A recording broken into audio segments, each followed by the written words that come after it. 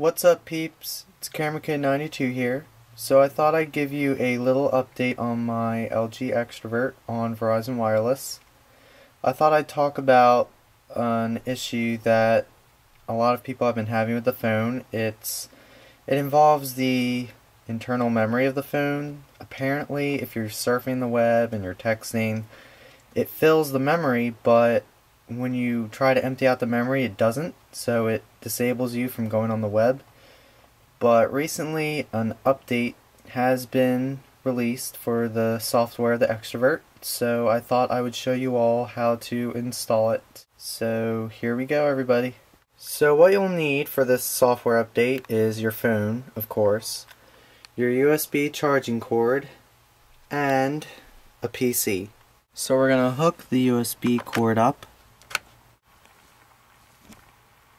So we got the Extravert hooked up to my computer. So just run that. Yes, allow. So down here you have your little Verizon Wireless software update assistant. So click on that. Here is the software upgrade assistant. This is where you install your updates and whatnot. I have my finger there because I don't want all of you to see my phone number. Don't know if there are any stalkers watching this video. Let's see if we can upgrade.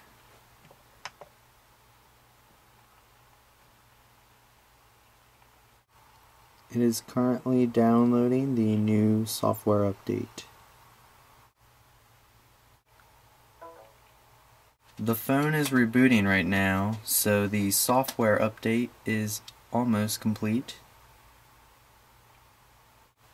Upgrade is complete. So let's go to our settings. Go down to memory usage.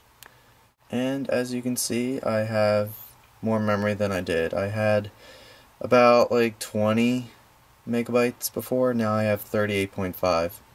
So the update does help out a lot with the memory issue. Alright guys, so that was my little tip video on how to install the software on the Extravert to fix that little memory problem.